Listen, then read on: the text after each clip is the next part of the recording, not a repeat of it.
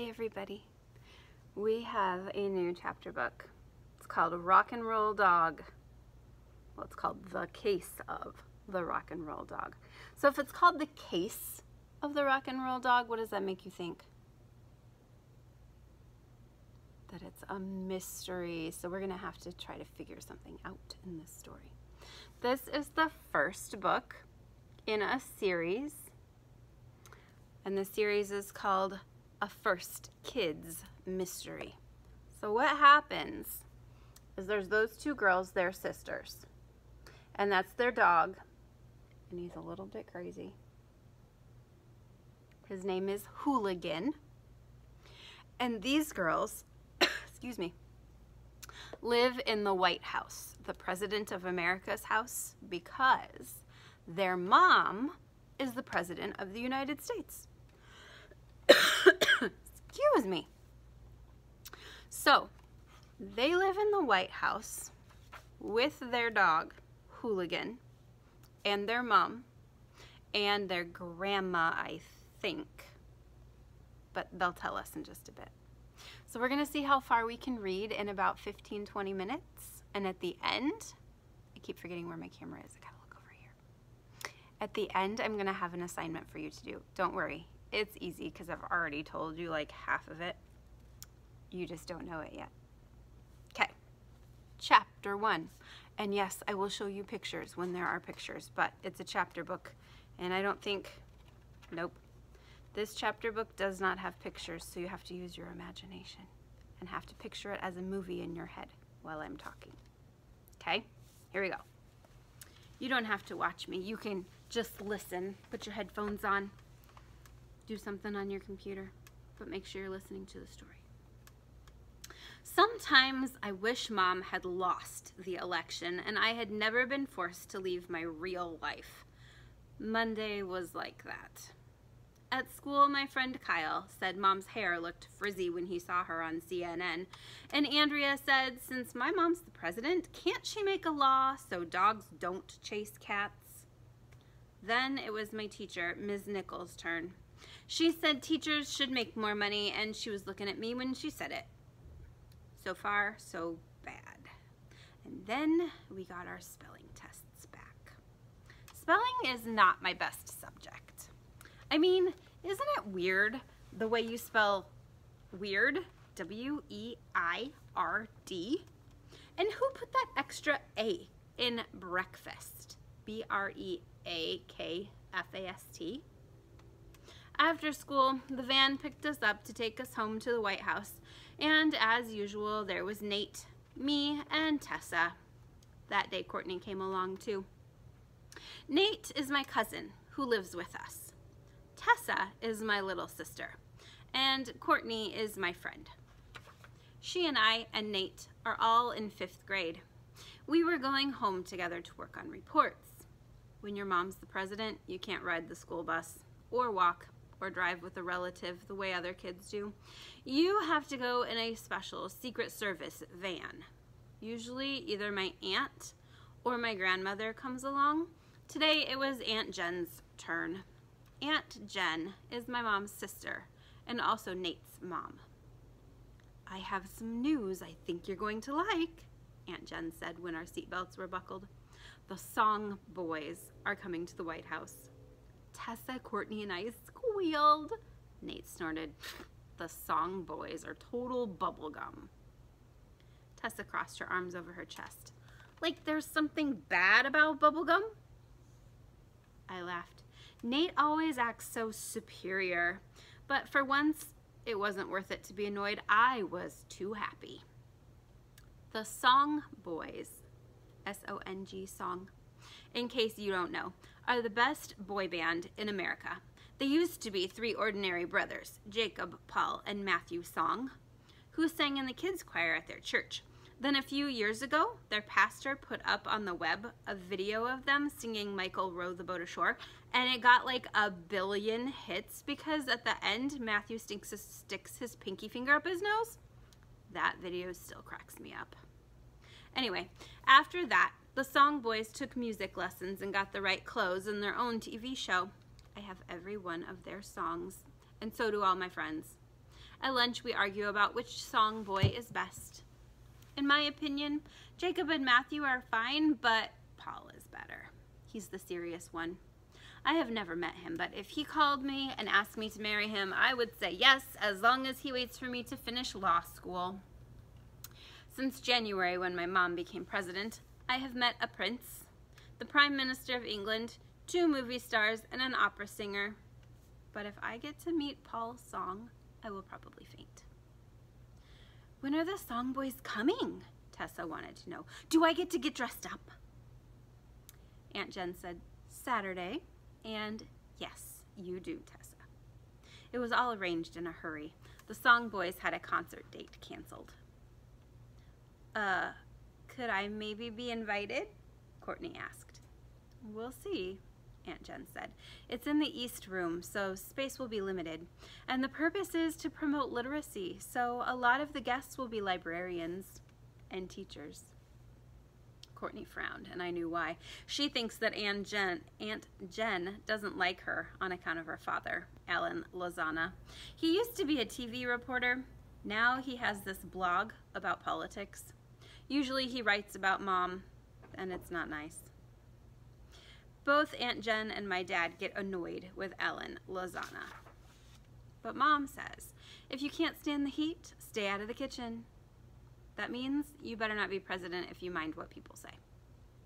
What's promote literacy? Tessa asked. Getting people to read more, Aunt Jen explained. My little sister can be a drama queen. Now she waved both hands the way she does. So why not just say that? The van always enters the White House grounds at the west gate, and the driver stops to let the officer take a look inside and say hello. Then we pull up to the south portico, get out, and go in through the diplomatic reception room called the Dip Room, which is on the ground floor. From there, we cross the hallway and either go up a spiral staircase or take the presidential elevator to the second floor. That day, Granny met us in the Dip Room. Aunt Jen went back to her office, and we took the elevator. Hi, Mr. Bryant, Nate said when the doors opened. The presidential elevator isn't automatic like other ones. It needs somebody inside to work it. That's Mr. Bryant. He is bald, with a fringe of white hair. He says he has worked in the same elevator since Washington was president. I know that's only a joke, though. George Washington never lived in the White House. Mr. Bryant counted his passengers. 1, 2, 3, 4, 5. He squinted at Courtney through his glasses. I don't believe I've had the pleasure. Courtney held out her hand. I've been here before, sir, she said. Mr. Bryant shook his head. My apologies, dear.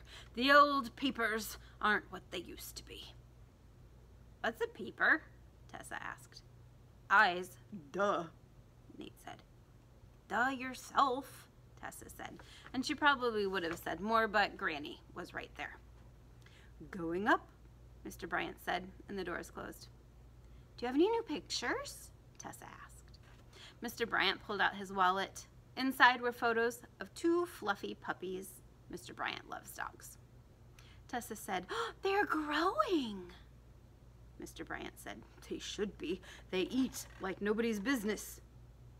Did you know the song boys are coming? Tessa asked him. I had heard something about that, yes, Mr. Bryant said. Will the music be awfully loud, do you think? I hope so, Tessa said. Mr. Bryant cringed, then said, 2nd floor. He opened the doors for us.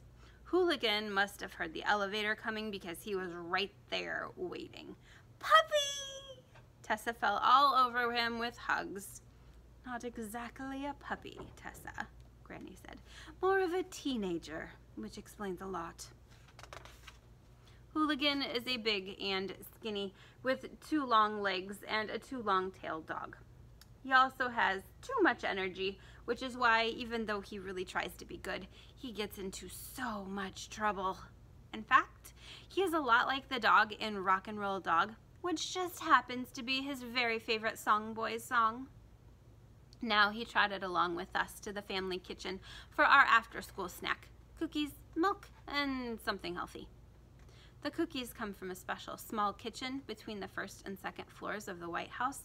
When we moved here in the winter, we ate cookies all the time.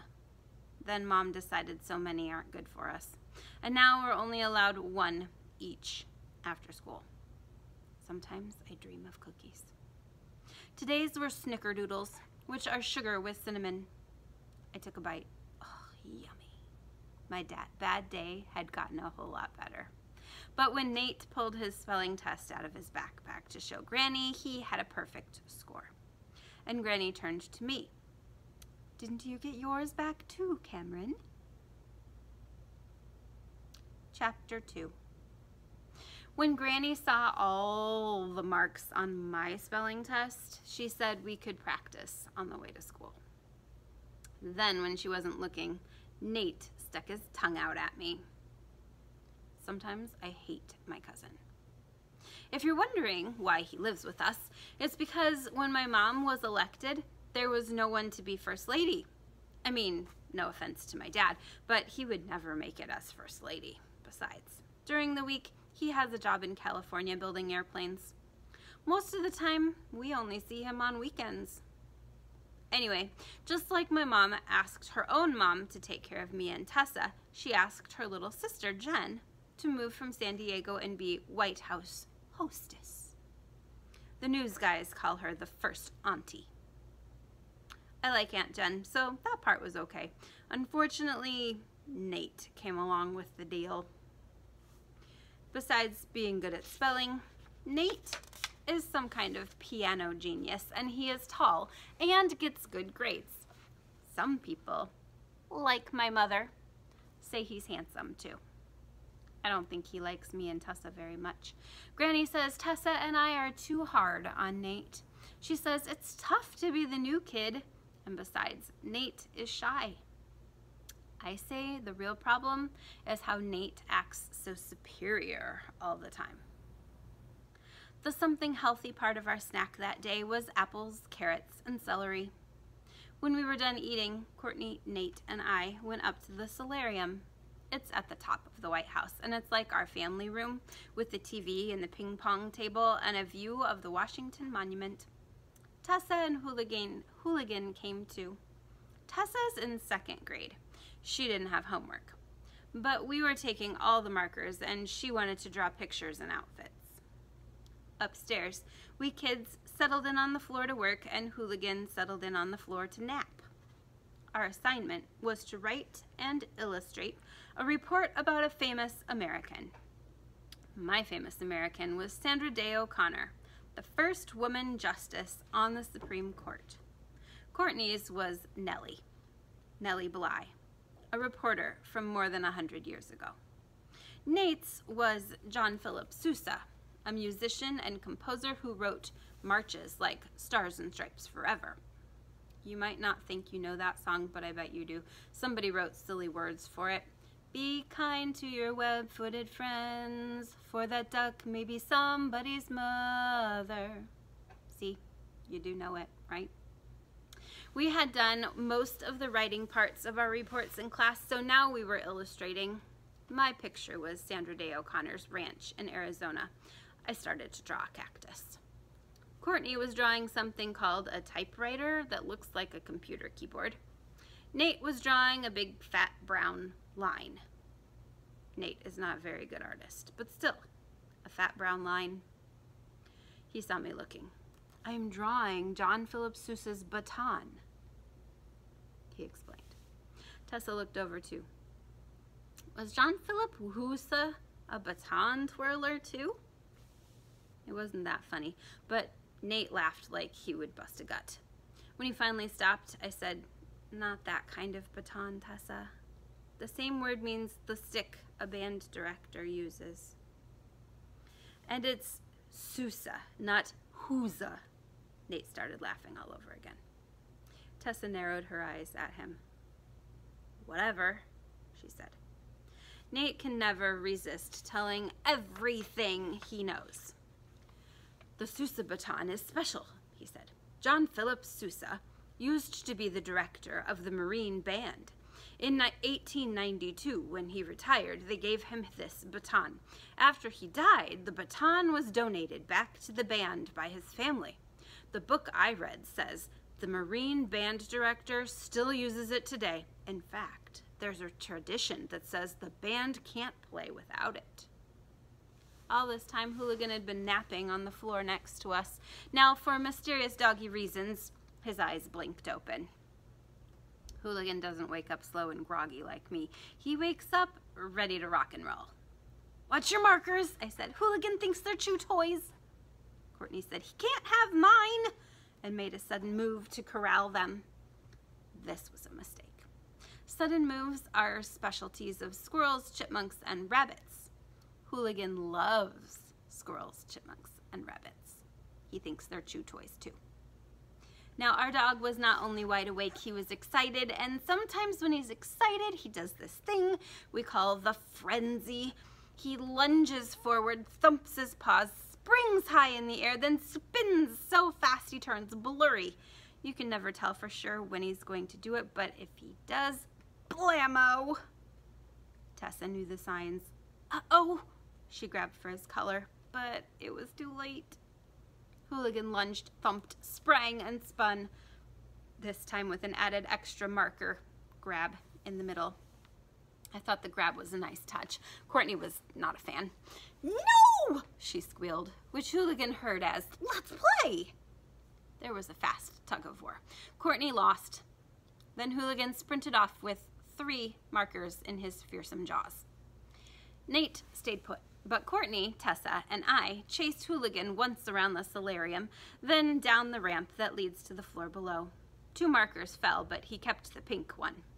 We know it was pink because every once in a while he bumped the wall and it left a stripe. Finally, we rounded a corner and he was gone. "What happened to him?" Courtney was breathing hard. I shook my head. "He's been disappearing a lot lately. Going AWOL, my dad calls it." There were 6 floors in the White House and 132 rooms, not counting all the offices, storage rooms, and workspaces. It's not that hard to hide, even for a too big dog. Hooligan! Tessa's holler was a yodel. Hooligan! Fetch! Hooligan is not exactly well trained. Tell him to sit, stay, or heel, and you might as well be speaking cat. But fetch, he understands. You never know what he'll fetch or where, but some kind of fetch will happen. Courtney shook her head, disgusted. My dog Rex never behaves this way.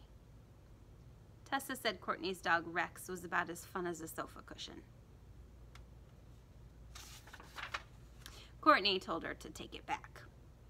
Tessa said she wouldn't, and this could have gone on a while, except here came the sound of galloping doggy toenails, and a second later, Hooligan appeared at the end of the hallway, bounding toward us at top speed. There was something in his mouth, something bigger than a marker. I sidestepped the same way I'd sidestep a soccer defender, but Courtney takes tap, not soccer, and blam! Hooligan caught her in the knees, then oof, down she went. At least the rug was soft. Courtney lay on the floor as if she were dead. Are you okay? I asked. I hate your dog, she said. What hurts? Do you need a Band-Aid? Tessa asked. Courtney opened her eyes. Everything hurts. Do you have a whole body Band-Aid? I reached down and helped Courtney up. She didn't look that bad, except for the big fat frown on her face. Back in the solarium, Hooligan was sitting on his haunches, thumping his tail and smiling a big doggy smile at Nate. He was hoping for a dog yummy, since he'd done such a great job at fetch. But he hadn't brought back the pink marker. He'd brought skateboard Barbie. No way would Nate touch a Barbie, so it was Tessa who rescued her. When Hooligan didn't go crazy or fight her for it, I knew he was tired out too. Tessa did a quick inspection. No teeth marks on her face, at least. You told him to fetch, I reminded her. I want my marker back, Courtney said. At least he didn't eat our homework, I said.